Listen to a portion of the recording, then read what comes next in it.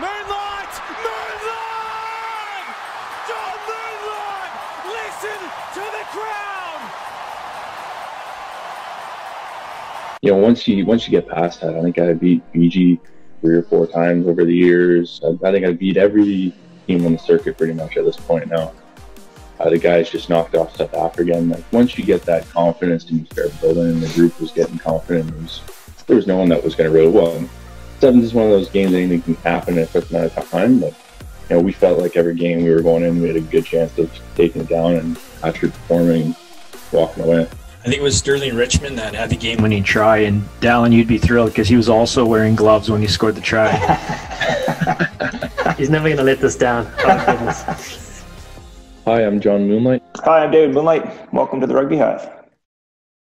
He's so dangerous! Freddy Krueger has nightmares about him! Hello and welcome to the Rugby Hive. I'm Dallen Stanford, and despite my South African accent, I was fortunate enough to play rugby for the United States on the Sevens World Series.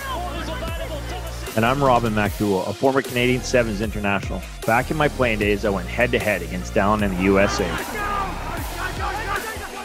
For several years, Robin has coached international sevens for various countries, including Canada and Mexico. He's massively passionate about growing the game across the Americas through his MacDowell rugby programs at all levels. I'm currently a commentator for World Rugby, most recently broadcasting the Rugby World Cup in Japan, as well as the amazing Sevens World Series. More than a decade later, we are teaming up to bring you insights from legendary players and coaches from around the world. All legends have a story. The Rugby Hive podcast is here to share it. Welcome to the Hive. Oh, he's more dangerous than climate change! Hello and welcome to Season 2, Episode 26 of the Rugby Hive podcast. We're as dangerous as a sneeze in 2021. The world has returned. We've been waiting for this for a long time. We're back to some of the glory days. We've been very busy, of course. Life has got exciting. Lots of traveling, lots of things on the crack. And this episode with two Canadian legends, John and Dave Moonlight, recorded a while ago in 2020. And Robin, these sensations, they've obviously run you over countless times. Tell us briefly why you wanted these two quackers on the Hive. Well, they're about as Canadian as it gets on and off the field. A couple of Ontario beauties. David, obviously the older cousin that came through the Canadian Sevens system first. Went on to captain Canada. He was actually my captain, so I played my entire international career with him, as well as we played at university together. But really what I took away from this podcast is just how close and how impactful David was on his younger cousin, John Moonlight. John was twice the size of Dave, but just as fast, just about. But yeah, the thing that really impressed me with the Moonlights and when I went onto the field, my first game when I debuted against the All Blacks in Dubai, is looking at my captain. He was fearless, and he imposed this level of confidence that we could beat anybody. And Dave was part of the first ever Canadian team that upset Fiji. I think it was in 2004, 2005. And then later on, John was part of many historical wins, but upsetting New Zealand, the All Blacks, for the first time in 2015 in Japan. And what was really impactful about that, Dallen, since that time, I don't have the stats, you're the stats guy, but I believe that Canada's beat New Zealand almost 50% of the time since that time. And then ultimately, John was part of lifting that trophy in 2017 before he retired. So just all in all, just a historical Canadian legends. Yeah, I recall playing against them. It was when they were playing, it was really tough to obviously bring them down and tackle them and stuff like that. But that's legendary, pal. And yeah, we'll have to look up that stat against New Zealand. I think when the Moonlights were playing, that was probably a good stat. Right now, it's the Kiwis dominating. We'll see how they go, obviously, in the Olympic Games. Pal, let's quickly switch across to what's currently on the go, what's been happening on your side and my side. I'll kick off first. Busy, which is really cool. Lots of traveling. They're going to Austin, Texas and Indianapolis, whatever state that is in, to do some remote games for Major League Rugby. Lots of prep, but it's been thrilling. Super fun. Get to throw in the one-liners here and there. Get to see some of our Canadian guys in action, some of obviously our American legends as well, going head-to-head, which has been brilliant. I feel for the Gaz Barino, who's been supporting the Toronto Arrows faithfully. They've had a bit of a mixed bag, sometimes going down like a homesick mole. And then the Eastern Conference Championship and their Western Conference Championship. Those are going to be thrilling games coming up later in July. And then outside of that, Rob's, the other thing is I've been doing a lot of remote work with the Free Jacks, of course, just interviews and things like that with the players and coaches. Well, because of restrictions being eased here, particularly in Massachusetts, I'll be able to go in person, have some fun with them and be able to, put a couple of goose steps on, get smashed by some of the forwards and give out a couple of haircuts. I think that's going to be very most important. Get Verity Explains out there shredding them as well, Well, we'll make sure the World Rugby Shop sends you some fresh gloves for that appearance. Oh, come on. All right, Busy Bee, what's been cracking on in your neck of the woods? Just busy with lots of projects. Currently looking for an assistant coach in Canada here to join the MacDowell Rugby Island Academy. So just getting fired up with recruits for this fall, and then obviously my Prairie Academy that's going on in Saskatchewan, and me and the missus are headed that way. Got my spurs packed, so I'm going to be doing some brandings, getting back on some horses. So looking forward to some downtime with family and friends. Oh, that's brilliant, pal. Listen, we need to get you a high chair as well. I know you're really short, but you're really coming off lower on the screen. I'll sit on a book next week. Then I want to thank all our listeners and supporters of the Rugby Hive. It's been a tremendous 2021, tons of engagement, lots of exciting news we've been releasing. The Rugby Hive is brought to you by Wintergreen. And Wintergreen, who are the legends, you ask? Well, Wintergreen, their mission philosophy is to support USA Rugby's mission of uniting an inclusive and passionate rugby community and grow the sport in America and, of course, beyond in North America too, you know. So Wintergreen is synonymous with rugby in South Africa. They've been using it as a pre-game, post-game, warm-up for decades. And now, of course, they're here in the US. And, of course, we'll get some through to you in Canada as well. So folks can visit wintergreensport.com. And they're a proud partner of Major League Rugby as well, and our title partner here at the Rugby Hive. Our clothing store has been going bonkers as well. We're stronger than the smell of a tuna sandwich. You can click on World Rugby Shop, type in Rugby Hive in the search bar. Wooshka, 46 items inspired at your fingertips. We don't have any gloves, but we've got a ton of other brilliant things your way. And so many great thanks to the legends on that side. Yeah, I just want to give a shout out to our brilliant writer, Karen Gasbarino, the Gaz, as Dal likes to say. She carved up a great story on David Ibanez, and that story's caught some steam. Hey, Dal? Oh, it certainly has. The Maccabee legend, gold medal winning champion and breaking barriers. He's been on the Major League Rugby All Access show, and the Gaz Monster General has been superb, just scouting these brilliant stories, connecting with the rugby players and bringing it to life, really, and sharing it with a huge audience. She is one of our favorites, the Gaz, and of course, brilliant guest she gets on each week. A couple months ago, she did a story on young Lockie Kratz, a Canadian young international athlete that bought his plane ticket to New Orleans, a one-way ticket to hopefully get signed. Got signed after halfway through his second practice, was on the replacement roster. Guy got injured. He got the start and made the MLR first 15 that week, and now he's booked himself a ticket to play in Twickenham and in Cardiff later next month. He's gone from literally the University of Victoria straight to the show, and Gaz was 3 steps ahead of all that. She was amazing. I'd never heard of the old Lockie Kratz Monster General until you guys mentioned him, and then he just started carving it up and in the Canadian squad. So that's really great to see. I look forward to see who else she uncovers coming up soon. Yeah, and lastly, our Canadian sponsor, Gilbert Rugby Canada. Exciting news: our Gilbert Rugby Hive custom balls will be in the marketplace in the next month here. So stay tuned for that. Can't wait, Robin. That is brilliant. You had a hand in crafting that. And then we want to thank, of course, our partners and our family and friends for all the support, and the Rugby Network. They have been brilliant to get us in the eyes of North American fans. The rugbynetwork.com is where you can get it. We're not as elusive as Homer Simpson's dietitian.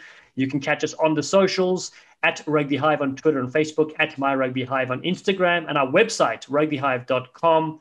Time now for Season 2, Episode 26. We're thrilled to have both the Moonlight ex-Canadian 7s and 15s internationals, but they both cousins that ended up captaining Canada. So I just thrilled to have you both on. And as I told Dave and John, this is an idea that came to me as far as the story that would later unfold, which it did in many aspects, is John following in Dave's footsteps. But I remember John coming to his first sevens camp, and I was glad I was on my way out with athletes like him on his way in. I knew we had proper athletes in the future, and big, fast, strong, powerful, and just a great Canadian kid at the time. So welcome to the Rugby Hive, boys. Yeah, thanks for having us.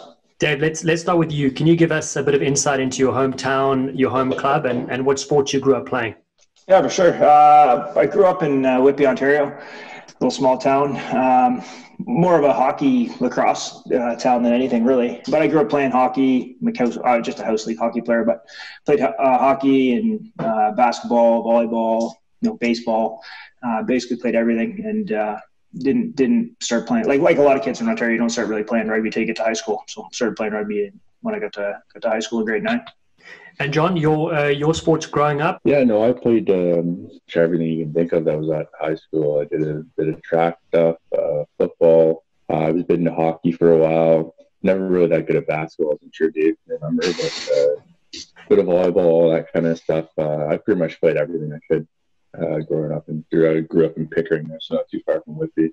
John was he was a good hockey player. Like, I remember, obviously being older than him, we would be, going over, he'd be coming to my house or I'd be coming to his house for family stuff, and we'd be down shooting pucks in our basements, right? Like, that was the kind of stuff we did. But I certainly, once he started getting bigger, he was a big unit in hockey for sure. And how did you, Dave, first find rugby? Because you were the first one in your family, right? Yeah, actually, I think I was way more interested in basketball for sure. I was sort of thinking basketball was it. I spent a ton of time playing basketball. My brother was all over me about playing rugby. He was 2 years older than me. And as soon as he started playing rugby, he started just bugging me. You got to play. And I was like not too interested in it. Got to grade 9. He sort of bugged me to come out. So I came out to a couple practices. I was ready to quit. I was like, nah, this isn't for me. I'd rather be playing basketball. And he's like, just play one game and see how it goes. And I played my first game and I was like, wow, this is awesome. And sort of instantly fell in love with the game and just kind of went from there. You credit your brother, which is brilliant. And John, who do you credit for finding the game? Yeah, I'm sure you guys have seen it out there, but the only reason I actually played the game as well was because of Dave. Kind of the same thing. He gave me you should go out, you should try it, and kind of questioned it, and then I finally went out and obviously fell in love with the game. Remember the first practice, I looked up all the positions and what positions guys played, and I knew I wanted to be a flanker going at them. It had me running around with the backs and that, and immediately I told them, like, no, I got to be here, this is what I want to do. And yeah, so that's how I kind of started. Same thing, grade 9. Dave basically convinced me, and that was, I think were you at West by then? Probably you would have been at West at that point. Yeah, I think so, yeah. So if it wasn't for Dave, you got to give your brother a shout out right now, because if it wasn't for him, there wouldn't be 200 cousins. Yeah. If it wasn't for 200 tries scored on the Sevens World Series between the two of you. Oh, for sure. Yeah, I mean, I've said it for a long time that my brother basically made me play. And, obviously thankful for that. And it led to Moonlight in Canada jerseys for a long time. Brilliant. John, what was it like for you as a young teenager as Dave was jet setting around the world and getting it done for Canada as a captain? How did that influence your life? Dave and I's family grew up quite close. Our first cottages we had were right across the water. I can remember growing up there. So we were in a cove on Pigeon Lake in Ontario, and you could swim from my cottage across to Dave's cottage. So we kind of grew up every weekend spending time with each other. And I kind of looked up to Dave and watched them, they'd go out and play manhunt, and I'd be stuck going to bed or something, right? And Dave was talking about, family events, shooting pucks in the basement. So then when Dave kind of made it, it was a big deal. At that point, there was like the Sundays where they would replay all the games. So you'd be able to see, I think it was like once or twice a month, you'd be able to see the games from the last tournament the guys were at. So it was a big thing for myself or my family. We'd sit down, we'd watch a couple games of Dave and playing. And, it was pretty awesome. It's pretty cool to be able to look up and see what he was doing. See, I remember very distinctly trying to convince him to come out, sort of knowing that at that time, I mean, still to this day, really, I mean, if you want to play rugby, you seem to have to be on the West Coast for the most part. But, Junior was going to Laurier. He was playing some rugby there. And I just started getting on him, like, you got to get out here. This is the spot. You got to get west. And, what are we, Junior? I'm 8 years older than you. Yeah, 8 years something. Yeah. So, I remember like, now? I remember bugging him like, hey, like finish at Laurier, get out here. Like, this is where you need to be. And like, I even remember saying like, you can live with me, but sort of feeling like, this guy's probably not going to live with me. Like, he's going to want to be doing different things than me. But he finally decided that he was going to come out. And when he moved out, he moved right in with us and kind of went from there. So. And who were you living with at that time, Dave? BT, Brian Taylor. I think that he was still there, eh, Junior? He just left as I come back. It was Hurricane was living with us. Oh, right, yeah. Kyle Haley. You, me, Hurricane, and then Philly Mack, and then we're right next door. Oh yeah, Jamie Collins were next door. Yeah. Yeah.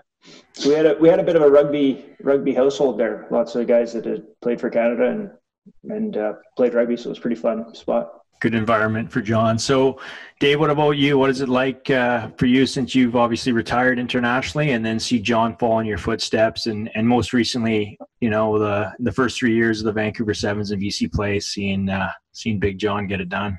Honestly, it was awesome. I mean, it's funny story. Like just this week, I'm a teacher, right? So we've been doing some online learning with our classes. So my assignment for my rugby class this week was having them watch, this is 2016 when you guys won in Singapore, 16 or 17? 17. Yeah, 2017 when they won in Singapore. That was their assignment, was to have all those guys watch that. And, I've said before, but it was one of the coolest things for me was having a conversation with Junior not long before that tournament, and Junior telling me that he's like, we'll win one. We're going to win one this year. And then they did it. They go in and beat US in the final, which is always nice, beating the US. But beating the US in the final, and then he did the interview afterwards, and it wasn't surprised. He was like, he knew that they were going to win, and that was so different than I can be honest, when I was playing, and Robin, I don't know if you would agree, but I don't know if our belief was we'd ever win a tournament. We went to every tournament hoping we'd get into the top 8, and then if the stars align, see how we can do. But to actually believe that you're going to win and actually go and win one was unreal. So that was pretty cool for me to be able to watch that and talk about it and relive it when I watched it there the other day. We had a really good grouping at that point. I think that was right when we had Damien come into the squad, and he really kind of brought that belief back into everyone. And that was one of the first, few times when Garrett was around, we had a little bit of it. And then when Damien came in, he really kind of convinced us and made us believe that we could do it, we could show up. That was probably one of my favorite years of rugby, just playing around then, because we were carefree. There was disagreements with Rugby Canada right at the start of the year when it came to contract stuff, and we just wanted to show everyone that we had arrived, and what we were fighting for was Rugby Canada. That wasn't anything that wasn't worth doing like that. We were going to perform along with trying to get what we were trying to get out of them, and that was an awesome year. It's interesting, obviously following the Sevens program, and as Moonlights know, it took me forever to actually get to play with Dave, but until I think it was a year before I started, but Dave was part of a side that beat Fiji for the first time, and then John was part of a side that it broke a lot of records. But I remember, I think it was 2015, John, you guys were in Japan and you guys upset New Zealand for the first time. And then since then, I think Canada's upset New Zealand maybe 40 to 60% of the time. And, now that you've, help them get over the hump of getting a title, now it's there for the taking, right? And that sense of belief coming in with a coach like Damien that's been there and done it and won World Series tournaments, I think that's all you guys needed to get over the stigma of being number one.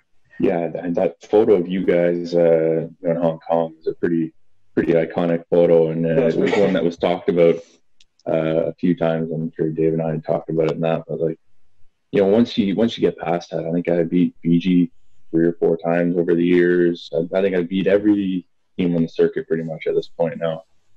The guys just knocked off South Africa again. Like, once you get that confidence and you start building, and the group was getting confident, there was no one that was going to really, well, Sevens is one of those games, anything can happen in a quick amount of time, but we felt like every game we were going in, we had a good chance of taking it down and actually performing, walking away.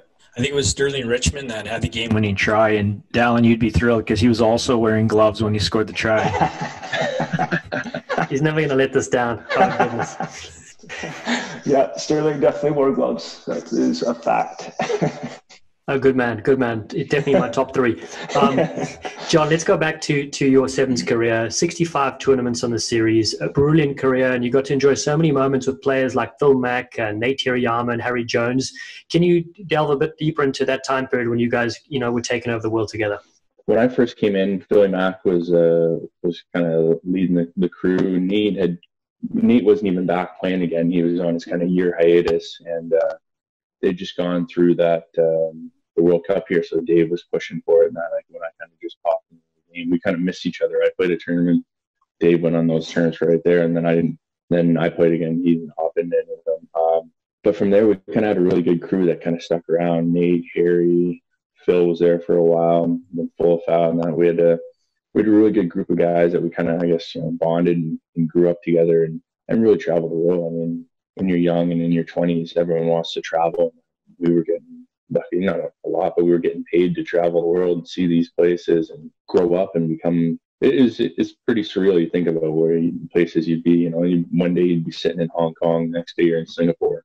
Meanwhile, everyone back in Ontario is sitting under 3 feet of snow and just waiting for something so they can go outside. So it was pretty awesome. I really enjoyed it, and some of those guys are my best buddies still. I still talk to a few of them here and there every couple of weeks or a month or so. I remember that with Junior, because I'm sorry, he talked about how when he first got in, he was kind of in and out of the team a little bit. He had some unfortunate luck with injuries, but there was a point there that there was it was like he flicked the switch, and he really started taking it more serious. I think early on, and I think Junior would agree with me. Early on, he obviously he was excited to be playing for Canada, but I don't think he had the same sort of drive to be the best. And there was like a switch; it went off, and all of a sudden, I don't know how many tournaments you played in a row after that first little bit, but I would say bulk of them all happened in a row, right? Unless you missed any for injuries, but I don't think you missed many injuries after your initial. No, I think. So I played that first tournament. I know exactly what you're talking about. It was a conversation you and I had. You called me out because I was out in the sauce or whatever with the guys, and we were going away in a couple of days. And you basically said to me, "What are you doing? You realize the opportunity you have and what you're doing, where you could be in the world." And kind of was an eye opener for me. I think I ended up playing Rugby Canada pulled me out for one thing when I was going to the 15s, but after that I played like 50 tournaments straight, something like that. Which is unreal. That's unreal, right? Yeah. Yeah, I could have been in the 60s, I think, had that not happened. Yeah, he went from a guy that was always hurt to he was the guy now, and he would be, he'd come home from a tournament and he'd be sort of saying to me privately, like, "Oh, this guy's he's soft, he's got to toughen up," right? And he had, like I said, flicked that switch, and we weren't going to keep him off the field. And you saw that in his play because he was dominant. You certainly did. Well, just my backstory with you guys is that, so I played for the US 2007 was my first year. I played for 2 or 3 seasons, and I remember playing against both of you individually, but then I was commentating in more recent years, and still when I see, you check the program of Moonlight, I'm like, how many Moonlights are there? Or is just, are there only 2, and have they played for decades? And that's kind of a testament to you guys. You've always been in the team and kind of like the Iron Men of the side, I'll say, So we had Todd Kleber at the time. Well, you guys have one of the Moonlights. I was very fortunate too. Like I'd come home from trips or anything was going on that I wasn't certain. It was easy to sit and talk with Dave. Probably I'd say within me coming home within a day or two, I'd be over at Dave's house and we'd be talking about kind of how the tournament went, what I thought, and things that happened. And it was nice to have that be able to talk to someone about it, because a lot of people think that you're traveling the world and you're in all these nice places, you're getting to enjoy yourself and see it, but a lot of the time spent in your hotel room, you're sitting relaxing, or work, not relaxing, but waiting to play the game. You guys know, right? You guys all know hotels and practice fields, right? Yeah, it's very grueling. So when you try and tell someone, this is what's going on, that they're like, well, geez, you're sitting in South Africa right now, it can't be that bad. But it was awesome to do it, but it was really nice having Dave to confide in and talk about all that stuff after. Yeah, well, that's a big part why we Dallen and I put our heads together. So young athletes out there that don't have a Dave looking over their shoulder, they can learn some of your best practices. And when we're young, we need somebody older to kind of help guide us and keep us in line. And Dave, being my captain through my sevens career, he didn't have to say much. He always led by example, and whether it was in training or game time. And Dave, you go back to, that sense of belief, Dave's belief when at least what he portrayed to the team, the fire in his eyes and the way he would perform was that he could beat anybody. We could beat anybody. And he was a testament to that. But going back to that infamous name, you couldn't have a better Canadian last name or a better hockey name than Moonlight. I just want to touch on, although I had an opportunity to play with Dave and one of his best friends, Mike Danskin, old Disco Danskin, those guys played both at the University of Victoria and Canada together. And whether it was somewhere on the west coast of Canada or somewhere in the world, they were magic together.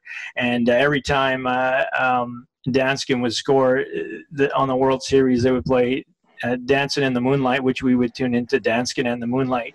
But Dave, how was that chemistry for you and just playing with somebody you're so well connected with? Knew Mike for a long time. We actually played like under 19 rugby together, so we'd known each other for a while, and just had a kind of I wouldn't even know if at under 19 we were really buddies at that point, but we just sort of, your relationship kind of grows off the field through all the time you spend training, and we sort of seem to have a good chemistry on the field, and he's a guy that we've kind of followed kind of similar paths, right? He's a teacher, I'm a teacher, and we both stayed pretty active. And it was funny, our parents were friends too, so not long ago I think the Danskins and the Moonlights got together and they were watching some old Sevens games, so it was pretty funny having my old man and Danskin's old man having a BS about some of the old tournaments. And they, when we'd play in LA, they would always come and they'd hang out, have a nice time, and it was good. It was good.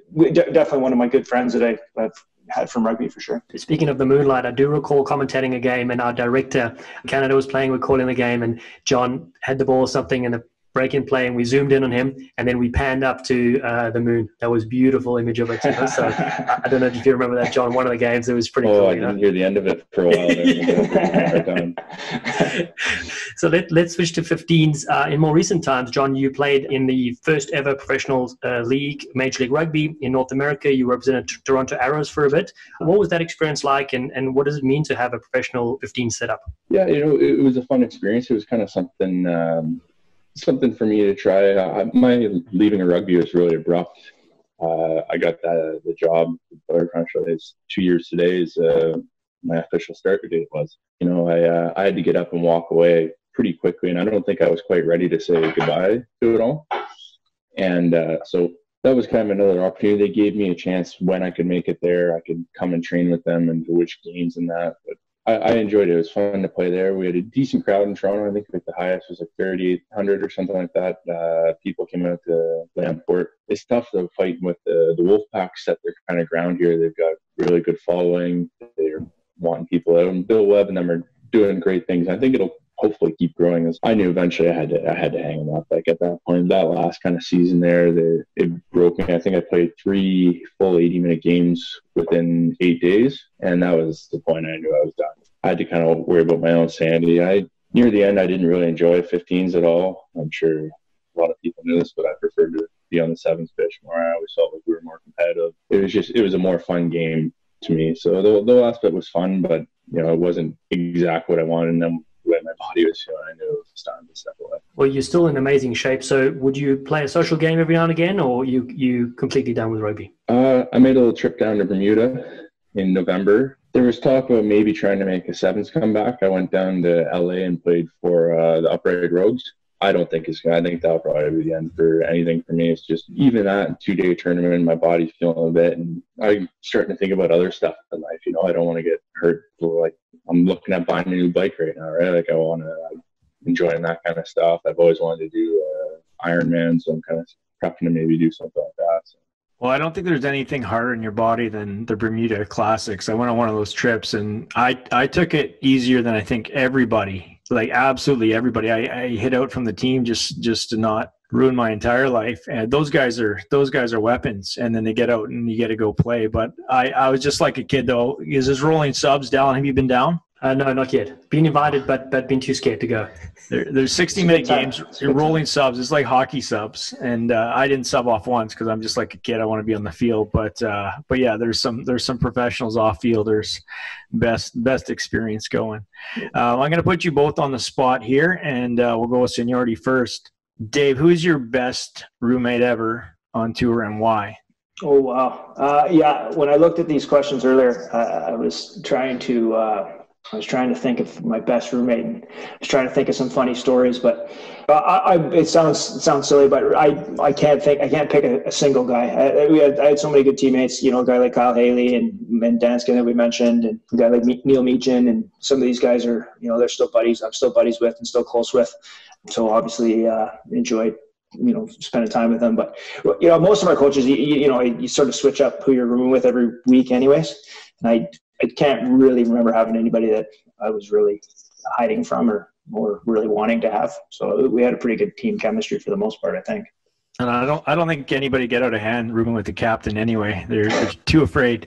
John, how about you? I roomed with everyone. I was the same thing, kind of rotated. Probably my favorite roommate, and I only ever roomed with him once, was Tony Lacarte.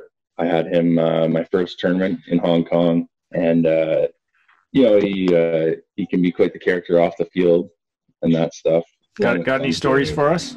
Oh, nothing I can speak of right now that I can think of speaking of. But no, Tony was awesome. I just really enjoyed my time with him. He helped get me prepared for the tournament and that. And then off the field, he's just a character, right? Like a funny guy all the time. When I talked to Robin earlier today, he mentioned about Tony being his worst roommate, and I would put Tony in the worst roommate category too. I still play hockey with Tony, and he's definitely the stinky guy. Like, you got to stay away from his hockey bag. It stinks. Yeah, I was still young, right? I guess I didn't get too many times with old Tone. Tone was a mess, man. These guys' gear was a mess. Like, yeah, but that's what all the kids these days are like, man. You walk into a hotel room with any of these young guys now, and there's stuff everywhere. Robin, you gotta tell your story about how he sleeps. Yeah, so we had Yam on here a few weeks ago, and his best roommate was Key, because it was his first roommate as well. I don't know if that was like an initiation for those coaches back in the day, but yeah, my worst one was Tony, and I love Tony for sure, but we all got sick in Hong Kong, or half the team got sick in Hong Kong, and Dave and I got sick on the way to Singapore. I remember being at dinner at Singapore the first night we got there, and I kind of threw some symptoms out to the boys that already had it, and they're like, yeah, you're going to get it. So anyway, I wake up in the middle of the night, first night in Singapore. I don't know where I am, still hurting from the last night in Hong Kong. And I wake up in the middle of the night, flick on the light, and there's Tony with his arms crossed and his mouth wide open and his eyes half open, and he's asleep. I've never been more freaked out in my life. So the rest of the week, I slept with the light on because I was just frightened of T. But I roomed with him again in Edinburgh, and he was good humor. Yeah. I had a funny story, and it's sort of fitting to what's going on now with the pandemic. When we were in Hong Kong in 2003 is when the SARS thing was going on. So we're in Hong Kong. We're supposed to be going to Beijing the following week, but they, midweek in Hong Kong, we're going to cancel. They canceled Beijing. Anyways, we play the tournament, usual Hong Kong tournament, same crowd as always and everything else. First time tour for Christoph Struben in Hong Kong during the SARS pandemic. I guess I don't know if that was a pandemic too, but either way, nothing really seemed to change in Hong Kong. So we play our tournament. We know we're not going to Beijing the next week, so we head out to the local nightclubs after the fact. Christoph on his first tour ends up in a Hong Kong hospital on an IV because he passed out in a cab, and he gets back to the hotel in the morning. Again, the SARS thing's going on. He's like, I was in a hospital in Hong Kong during the SARS, had to pull out his IV and ran out of the hospital to get back so he didn't miss his flight to back home the next day. So it was pretty funny. Wow, I don't know if Christoph will like me telling that story, but it's pretty funny. Well, it's kind of good telling stories about other people's. You remain calm. They're the ones that get shredded on the cost. I love it. Wow, that's pretty crazy. I've heard of crazy stuff, but that's pretty scary indeed. Let's switch gears to your favorite try you ever scored, and it could be 7s or 15s. And we'll start with you, John. Oh, geez, this is tough. I mean, got that winner in Vancouver. That was big, yeah, but it wasn't for anything crazy. There's one against Fiji in Wellington actually that stands out. Because Fiji were knocked down into the bowl. We were playing them in the bowl final. Kind of see their attitude as they were walking around. They just felt like they were going to walk over us. And I can remember making a break down the sideline. This is kind of when I was first coming into myself and feeling like I was a player. And I got a good stiff arming on one of the guys right in the middle of the chest and ran around. And that'd probably be up there as probably one of the top ones. Or their that one in Vancouver. I mean, the commentators seem to sell me pretty well on that. Absolutely. I mean, the crowd erupted. Yeah. Everyone's going berserk. Those are iconic moments that'll stay with, not only with you, obviously, being so close to the action, but everyone else that was there, And how about yourself, Dave? I got to go back to my very first, my first try, and sort of kind of a funny story to go along with it. My very first try came at my second tournament. My first tournament was in Brisbane, 2003. Second tournament was in Wellington. First game in Wellington, playing Fiji, score a try. While I'm scoring the try, I break my hand.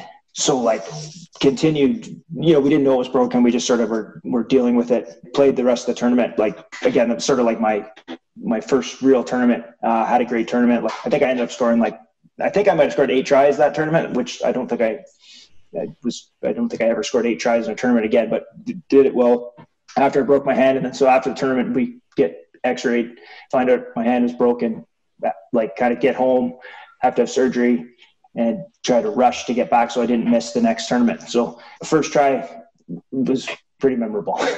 Well, Dave, you scored more tries in your first tournament than I did my entire career, so it's not too bad with a broken hand. Same for me, actually. So, for us, it's easy to pick our favorite try because there's so few. Dave, let's stay with you. You played both 15s, of course, and sevens, but what drew you more to sevens and becoming the first Canadian to score 100 tries on the series? Junior talked about it before, earlier there, but just the fact that you travel the world, you play in all these cool places in front of big crowds. I think I enjoyed the fact that on any given day we could beat anybody, and we did. We beat some big teams. This is, I guess, my 15's bias, but I think it would be like an absolute miracle for Canada to knock off one of the top, 3 countries in the world, right? It's just not going to, in an 80-minute game, I can't see it happening.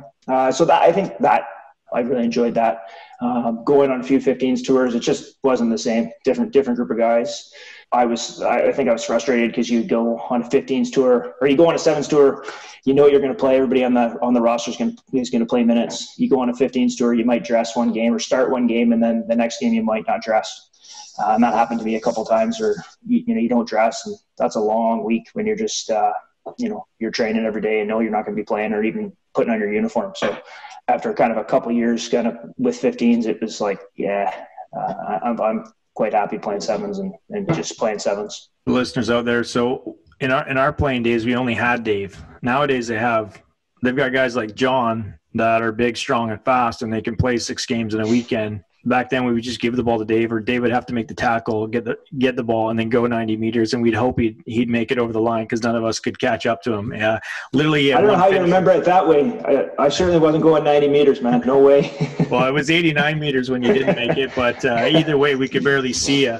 And then, nowadays, they got so many horses, well-conditioned machines, but poor Dave, he literally, he's selfless and humble, but I remember being on the other end of the field just going like, I wish I could be there.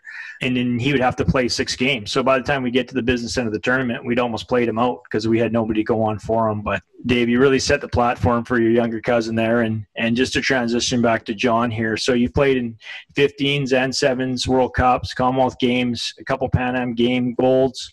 What is your favorite moment or favorite few moments in a Canadian jersey? Number one's obviously winning that tournament. Dave and I were talking, he said before saying I wanted to win. I think there was a quote actually, even Patrick Johnson had it in one of his articles saying that I wanted to win the tournament before I could kind of walk away. And then it happened 2 months later or whatever. So that was obviously a big moment for me. A lot of it was kind of the off-field stuff. I really enjoyed it a lot. We had such a good group of guys that, we come home from a tour you do with these guys for 2.5 weeks. And next thing you know, you're hanging out with them, at a coffee shop the next morning or whatever, right? Those were probably kind of the highlights for me. That our second place in Scotland when we made our first final. That was a pretty big one. I know we got a shellacking from New Zealand there, but that was kind of a turning point for us. I was with Garen. He actually left after that tour. He went over to England, and then he went down to Australia. It was kind of a turning point for us that we realized that we could kind of compete. So those would be kind of the 2 major spots for me. Dave, how about for you? Highlights, I think the 2003 beating Fiji and Hong Kong. When we beat, a really memorable one for me was when we beat South Africa in LA, sort of in front of our families and friends. And that there was a kind of an interesting game there because we beat South Africa. I think our next game was Samoa. We lost to Samoa. Yeah, you were at that one? Yeah. And then we had to play Mexico? Yeah. And then in Mexico, we get, it's like we're looking at to get through to the cup round in front of our families. We have to put 70 on Mexico. We're all sort of fired up to try and accomplish that. We, kick off. Mexico scores to go up. And we're all kind of looking at each other like, holy, we got a long way to go here. And it just started one-way traffic. And I was like one of the tiredest I've ever been in that game. We were just score sprint back, pick off, get it back, score. And we ended up, I think it might have been 76-5, I think it might have been. 87-5. Oh man, you got a better memory than me. But yeah, we ended up getting the 70 and then getting into the cup round in front of our family. So it was, that was a pretty fun weekend. 2006 Commonwealth Games, just the Commonwealth Games experience was unreal for me. We had sort of targeted Scotland as being the team that we really wanted to beat. We've been watching game tape and really sort of focused on trying to beat that team, and we beat them, which was awesome to beat them on that stage. We had Clark Laidlaw, who is the current All Black Sevens coach, and he was in that side. So we were sharing stories about that. How Doug Tate had that one play over the top with Danskin, cutting their first receiver in half, and that was the only trick Doug ever pulled out of his sleeve. And of course it was pure gold. But going back to that Mexico upset, so we beat South Africa. South Africa beat Samoa. Samoa beats us, and of course South Africa and Samoa put a licking on Mexico. And so like Dave said, we had to put over 70 points on them. We didn't score until 5 minutes into the game. So that, if you do the math, that's 9 minutes, 87 points in 9 minutes. I was one of the only guys that stayed on the field, Dallen, and I didn't score a try. So just give the ball to the athletes, and Dave had a field day. It was unbelievable. Yeah, those are a couple good memories. John, let's talk a bit about you playing a decade on the series or longer. Can you tell us about your how you evolved as a player? You know, when you first started out to being an absolute versatile powerhouse, playing every second, you know, in the last bit of your career. I never actually saw myself as a sevens player. So that trial that Robin had mentioned, the only reason I was out there was Doug Tate kind of gave me hey, you should kind of go out here. This would be a good fit for you and that. And so I went out, kind of started with all. I had a really good speed test, good fitness score, and that kind of kickstarted myself getting involved with it all. I went and trained with the national program, got myself in the sevens. When I first came in, I didn't, you look up to players, looking at like a Kleberger was playing my position at that point. Chauncey O'Toole had just come in kind of the same tournament as me. He was playing really well. There was a lot of good players, and I never really put myself kind of on par with them. And it wasn't until I started kind of believing in myself and then pushing that I actually started getting myself a starting position on the squad. And that was a couple of years into it that I actually got myself in the start. The game's changing so much, though. Every day you look at it, it's so much faster. People are so much bigger. I was watching that tournament down in LA when I was there, and some of the guys, even like Harry and Nate, look like they're 5-10 pounds heavier than they were before. My game was always simple. I just kind of wanted what I was doing on the field to speak for itself. I didn't. I think I hate losing more than I ever like winning at anything. Pretty much anything. Can't remember the last time I played Dave in squash, because he would have absolutely put me into a box these days. So that really drove me, and it pushed me out there. I'm sure you could see in game film, I never gave up in a play. I was always chasing through, and that's what I kind of lived for playing, was that I knew I was going to be fitter than the guy across from me, and that I wasn't going to give up, and I was going to do what I could to make sure that we won. I think with Junior, one of the things that was interesting is he was one of those guys that, obviously he was a stalwart on the sevens team, regular on the sevens team, but the 15s teams wanted him. But he's a guy that I always believed that to do what they wanted him to do in 15s was taken away from his sevens, because they always wanted him to get bigger, get bigger, right? And, and I think, if Junior had got as big as they wanted him to get, he maybe, he potentially loses some of that speed and explosiveness that made him such a beast in sevens, right? I like to call it slow speed. It makes it look like you're going slow, but somehow it passed them. I don't know how it worked. Let's touch on a little bit some of the challenges that you faced individually as in your career. So, Dave, we'll start with you. Any challenges you had to overcome? Well, I guess I guess it's a challenge, because it's what I see, what those guys do, and what Junior would tell me what their training looked like. Those guys were in a fully professional training environment, where in my time when we were playing, you basically played sevens on weekends, or you'd have a camp before you go away for your two tournaments, and then you get back, and you were expected to be at Tuesday or Thursday practice to play 15s with your club team. So that was a challenge, right? Because again, as I'm saying with Junior, like the transfer over from sevens to 15s is big. And I remember going back to UVic after sevens, and some of the guys were kind of talking about that, because I think the year before, some of the sevens guys that came back for our playoff game, and the sevens guys didn't play very well. But again, we were all expected to come and play 15. So that was definitely a challenge. I love sevens. I would have absolutely loved to do it, what Junior did, and been a full-time sevens player, not half, as much as I enjoyed my 15s, playing 15s with my clubs. Sevens, 100% would have wish I could have been in that professional environment. You were a big part of, what led that environment to make that challenge, or make that transition into a full-time environment. So, I mean, we always want to leave it better than when we got it, and we always want better for the next generation. So you're a big piece of that. So, John, what about you? What were some challenges that you had to overcome? I mean, over the years, there was always when David kind of touched on the fact of injuries. When I first started, I just stared at something and I ended up hurting my back or something. I broke my leg in there, shoulder, and I think I broke my hand 3 times within 9 months or something like that. So kind of once I got over that, there was a draw to go overseas. I had an opportunity, especially after the World Cup in 2015. There's teams sending kind of stuff, but that never really pushed me. One of the toughest things we had to kind of get over was when they brought in Liam Middleton, it kind of fractured the team quite a bit. It took quite a bit of work between guys and all of us trying to get it back to where it was with Damien. That was probably the toughest thing that we had to get over. I got put in some pretty tough positions over the years or over that year, and it was tough. It was hard for everyone involved in that, and the whole program. And there was at points there I think I was close to walking away from it all, and I'm glad I didn't at the time, but things happened. We moved on from them. The team was obviously better from that in the end. And John, I got a question. Do you have the same taste in music as your older cousin? You guys have a lot in common, but you guys got the same taste in music. No chance. Not a chance. You know what? He had me go to a couple metal concerts, and I was wearing khakis once at a metal concert. I remember we were sitting in the cars waiting. Uncle Willie and them were Jamie and them were supposed to come meet us. And I remember you saying something like, "What are you wearing?" And I was wearing khaki pants going into this concert. No, it wasn't not quite mine. I'll listen to anything but that, basically. I don't think I would have been able. I wouldn't have been able to sleep after that concert. I don't think. All metal all the time.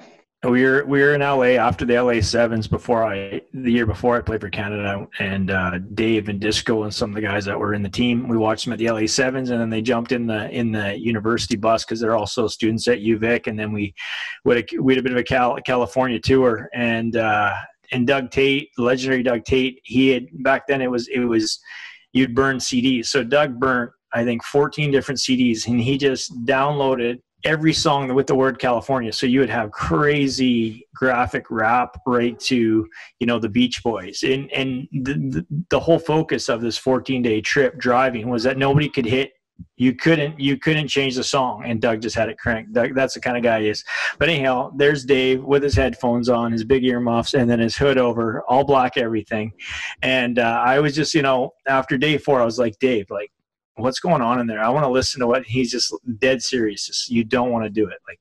You do not want to know it. I put it on and I took it off. I was like, no wonder he's such an intense guy and such an intense player. But yeah, he's got a different taste in music than this cowboy. Guys, I want to close out on my side. And we'll leave the music for one moment.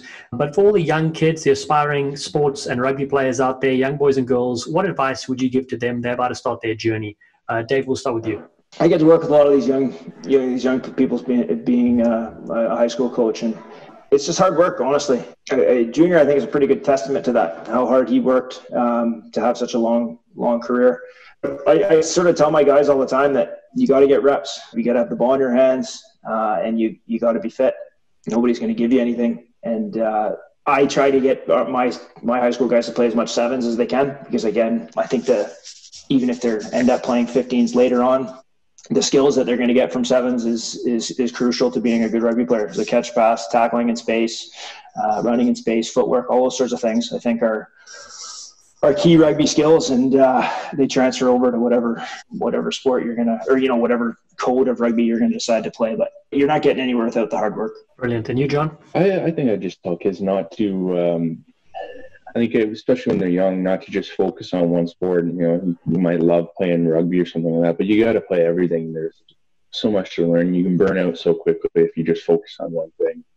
A lot of people used to ask me in my career, you see this game or this super rugby game, and I'd be so tired of it, after a day of training and looking at our game film that I couldn't even watch any more rugby. And, when I was younger, I never thought that rugby was going to be I was like every other kid in Ontario who thought he was going to play in the NHL, right? And playing hockey. I play in any other sport I could. I was doing making sure that you're playing everything you can, and then you can focus as you get older and hone in on what you like and what you enjoy. We got to do a better job, I think, maybe not just Ontario, but all in Canada, creating a pathway for these kids. I'm getting a lot of kids now that are contacting me saying, how can I make it? What do I have to do to get there? Should I be going to university? Should I be trying to get into an MLR team? I want to play sevens. Should I be playing for this kind of invitational team? And the pathway, I know they say there's a pathway right now for kids, but the pathway is not a straight line. There's no streamline for anyone in the pathway. And we need to make it easier for a kid to kind of know, like, if he wants to get seen, a young guy that's playing sevens and doesn't really want to play 15s, if he wants to play sevens, get seen, well, this is where you can go. If you do this, you might get seen here. And that's going to be something that has to be straightened out kind of from the upper end down, I believe. No, that's a great point, especially the ones that are watching your, 2017 championship run, in the sevens and things like that. You're aspiring a new generation. Well, what I want to thank you guys so much. We have a record on our podcast today, 230 tries scored between us four. But what I will say is 223 were between the two Moonlights. So really such a pleasure, such an honor to have you guys on. Thanks very much for having us. Yeah, cheers, thanks for having us. Awesome. You guys are absolutely sensational. Appreciate the time, guys, and keep safe that side. Really good to catch up finally in a friendly setting, not on the war zone on the rugby field. Yeah. Thanks very much, guys. Appreciate it. Thanks a lot, boys. Cheers, Take care. Beautiful ball over the top. Yes, Seppo! Thank you for listening, you sleek sensations. If you haven't already, please subscribe to Rugby Hive Podcast and catch us on all the socials at Rugby Hive. We appreciate your support. Be safe out there, and we'll see you soon. They've taken the lunch money from Sunday.